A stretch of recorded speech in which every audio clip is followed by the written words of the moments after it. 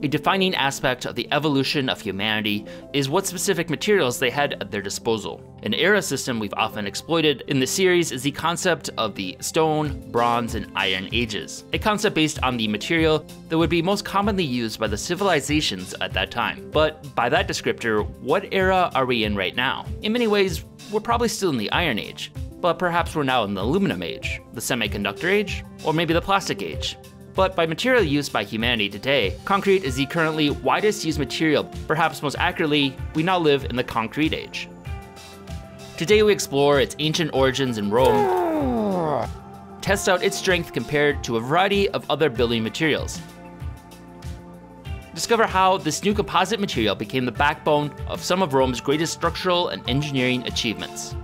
Everything we use comes from 8,000 generations of collective innovation and discovery, but could an average person figure it all out themselves and work their way from the Stone Age to today? That's the question we're exploring. Each week I try to take the next step forward in human history. My name is Andy, and this is How to Make Everything. Today's video is sponsored by Bespoke Post. Bespoke Post is a monthly membership club that sends you curated boxes every month. You take a short quiz about what you like, and they pick a box based on your preferences. If you don't like what's in the box, you can return it for a different one at no extra cost. There are dozens of box options that change every month. Shipping is free, and each box costs only $45, but with a guaranteed retail value of at least $70 each box. Nice. And we got this guy, which is a bird call and a cyanide pill. Need a cat here to get a reaction shot. Cedar and lavender incense. Curl up with some incense. I like it. It's pretty nice. These glasses are both elegant and functional. Considered the perfect pour. It's free to join, you can skip a month at any time. Click on the link below to get 20% off your first order of Bespoke Post. Just use the promo code EVERYTHING20. In the ancient world, many different building materials were used, many that we've previously explored, from wood and stone, ceramics, cob, and plaster. In terms of building strong, lasting structures though, there's nothing really better than stone. The ancient Greeks became expert masons and hand-carved stones to amazing details for their structures. But such skilled and laborious work was expensive and limiting when you're trying to build a massive empire. So the Romans perfected a new material that allowed humanity to make its own stone in whatever shape they wanted, with the use of concrete. Before concrete, the next closest material was plaster, used as early as 7500 BCE. Plaster is made primarily with lime, which reacts with the air and cures into calcium carbonate, effectively turning into limestone. However, because the reaction requires direct contact with the air, plaster can only really be used in thin applications, such as a mortar between bricks or as a thin outer coating on walls. Eventually, it was discovered that the addition of a volcanic ash changed the properties of the plaster and resulted in a new material that was 5 times stronger than mortar. This new material was not dependent on the exposure to air and could even set underwater. The cause of this is a different chemical reaction that occurs from the salicylic acid that's in the ash, the end result being calcium silicate hydrate. This new compound is called cement, and when mixed with an aggregate, which is just small pieces of stones or pieces of ceramics and bricks, it produces an even harder compound called concrete. This concrete allowed the Romans to build amazing structures, from bridges, roads, aqueducts, monuments, temples, and even the Colosseum and Pantheon. The concrete proved to be so resound, many of them are still standing today some 2,000 years later.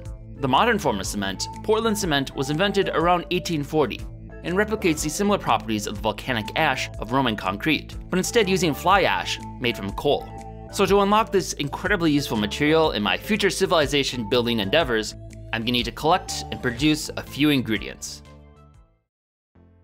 First up, the most important ingredient, volcanic ash. For that, while in Utah this fall, I returned once again to the Black Rock Desert volcanic field, where I collected obsidian several years ago. Both obsidian and pumice are formed from the same volcanic activity, where a liquid rock cools rapidly before it can crystallize. If this occurs under pressure, it forms volcanic glass or obsidian. I'm back at the site where we got the obsidian. Before, only had a Prius, so I wasn't able to make it quite as far up. So here I am. This appears to be the actual cliffside that all the obsidian came from. This is what it actually looks like. in its raw form. So let's take a closer look. So I had a few people comment that like you don't just find an obsidian in a big field like that, and that's because it was taken from this first. So this is what it looks like in the raw. You can see it's just got a bunch of little crystals in here. I assume a lot of the more pure and large stuff got mined already. So this is a little less rich. So you have a lot of banding of other minerals in between it, which creates a pretty cool look. But for actual knapping, it's not the greatest, which promote it breaking at not where you really want it to break. If you actually want to mine it from the earth, get a few chunks. Some chunks straight from the cliff. Hard to get big chunks off of this. They'll kind of break apart. Get that guy right off. Lots of flaking and layers in between it, so really not the greatest for knapping. There's glass in my shoes now. Cool. If it's not under pressure, the rock will foam and froth as gases escape and cool into pumice stone. This is why you can actually turn obsidian into a foamy pumice by reheating it when it's not under pressure and make foam glass, which I just found out can help stop a bullet. The obsidian could stop these bullets. I guess obsidian is bulletproof. Historically, Romans used plentiful volcanic ash they had access to near the city of Pozzuoli and called the ash pozzolana. It's the highly porous glass in this ash that makes it so effective in their concrete. So this pumice should yield the same result. There's cow poop everywhere here. So one of the important ingredients for making Roman cement was volcanic ash they were able to find in Italy at some of the active volcanic sites. So I'm back here in Utah. This is actually super close to where we originally got obsidian several years ago and used for a few different experiments. This is a deposit of pumice. So the same volcanic activity that produced that volcanic glass also produced this pumice, which is a form of volcanic ash. It's very easy to tell what it is because it is super light, very porous. So it makes the rocks super light. So this thing is only like barely a couple pounds. It makes me look a lot stronger than I actually am. So some of these might actually float if we put them in water. So I'm gonna collect some of this, we can grind it up and see if we can add it to our mix to make cement. Now I'm gonna demonstrate my awesome strength and lift this giant boulder above my head. I mean to my waist. Overconfident. I'm gonna lift this giant boulder. I'm so strong. Look at me, I'm so strong. All right, let's get some rocks. Have a few different variety of sizes here. As long as it's light, it should be good. There is something kind of silvery in some of this. I wonder if there's potentially something else in here. It's also good for exfoliation. Maybe take a look, see if there's anything good deeper. I don't see much better down below, so let's collect what's at the surface here. There's a little bit of obsidian. Interesting stuff. Ooh, look at that big beetle. That big beetle.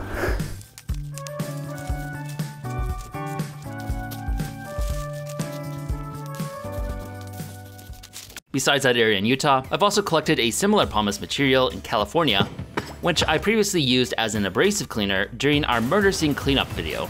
It looks pretty good. See what it's like with just water. It kinda comes out. The pumice that helped quite a bit. Pretty much good as new. The formation there is more brittle and doesn't form as solid rocks, so it is more accurately called pumicite, but is composed of the same porous glassy material. Made it up to the Old Dutch cleanser mine. All we had to do was climb this 500-foot cliff here. Don't show the car. It's a mine of pumice stone. Sometimes pumice,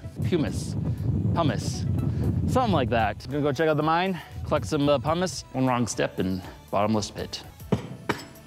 There, this is the rock I wanted. Let's get out of here. Next, we need the lime, a useful compound I've made in past videos from glass to soap making. Starting from a source of calcium carbonate, such as limestone, it is first baked at high temperature for several hours, driving out carbon dioxide from the limestone and yielding quicklime or calcium oxide. Then, by soaking in water, this produces calcium hydroxide, or lime, as a precipitate.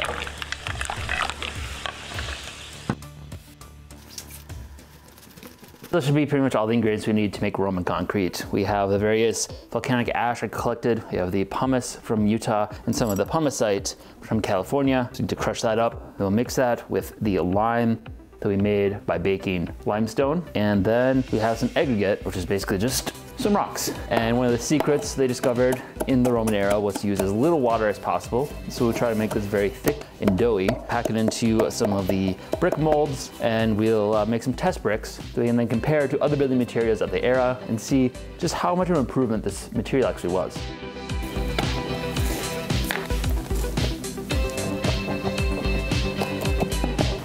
Need a bigger boat.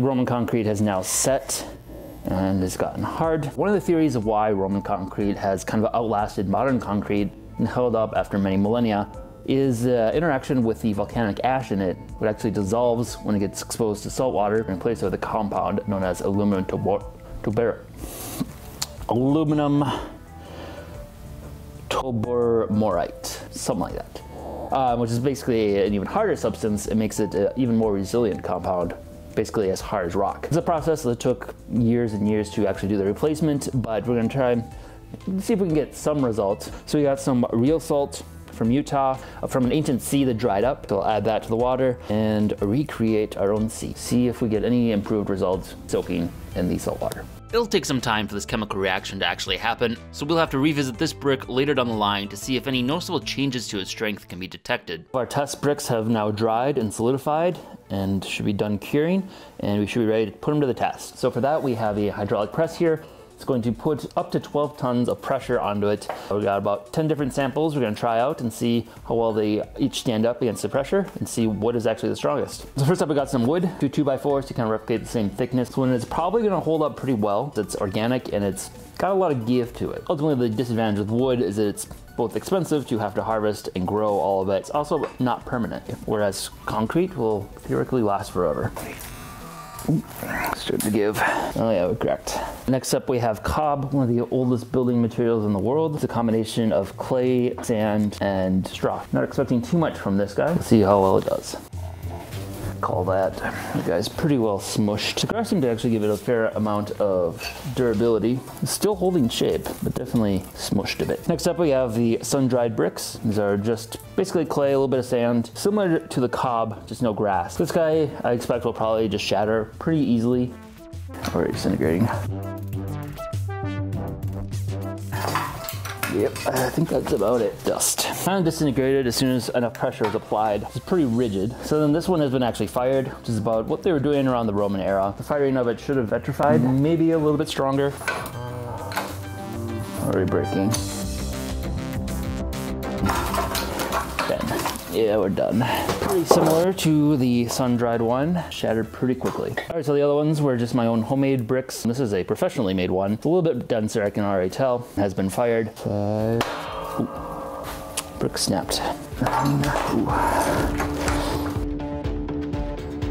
Started to crack fairly early on, but overall it stood together and held most of its shape. My brickmaking has some room for improvement. So next up we have plaster. But one of the issues with plaster is that it only hardens and cures when exposed to oxygen, which means when you try to make bigger things like a brick, it's not going to cure on the inside. So I expect this to fail pretty easily, and the inside might even still be wet. Not going to expect too much from it. But yeah, we're pretty quickly disintegrating here. The transition from plaster to concrete was pretty significant. We have basically what concrete is trying to replicate, and that's stone. It's just a block of limestone. Limestone is kind of flaky, might not even be as strong as actual concrete, at least modern concrete. So this will be kind of comparable probably to our Roman concrete. Already broke. So next up we have our actual Roman concrete, and this stuff is definitely a bit firmer, probably heavier than most of the other ones. Maybe the modern brick is about as heavy. The interesting thing is it is lighter than modern concrete. They might have to do something with the volcanic ash, which is a little bit fluffier, and it might affect our strength. Not really one detailed recipe for Roman concrete, so I tried a few different combinations. This is one of them. We'll see how well it does. Seems pretty solid, a little dusty, but it's definitely cured better than just the plaster did.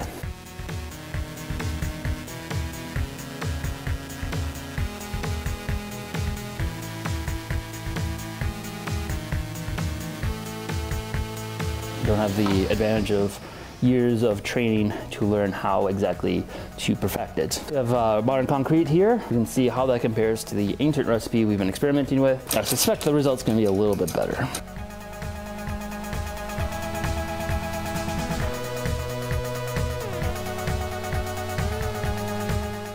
It's definitely a bit more durable. So our Roman concrete wasn't quite comparable to a modern high-tech concrete, but it is still a very useful building material that we can start using for a lot of upcoming projects. We're going to be revisiting crushing olives. So we're going to build our own press the primitive way, and one of the key components of that will be our concrete, which we can start pouring now. And so we tweak our recipe a little bit, open up some new doors rather than having to carve stones, and save some manual labor. Thank you to all of our supporters on Patreon. Without you, this wouldn't be possible. I want to see us continuing in our advancement through civilization.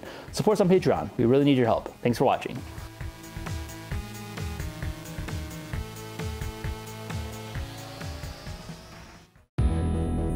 If you enjoyed this video, be sure to subscribe and check out other content we have covering a wide variety of topics. Also, if you've enjoyed these series, consider supporting us on Patreon. We are largely a fan-funded channel and depend on the support of our viewers in order to keep our series going. Thanks for watching.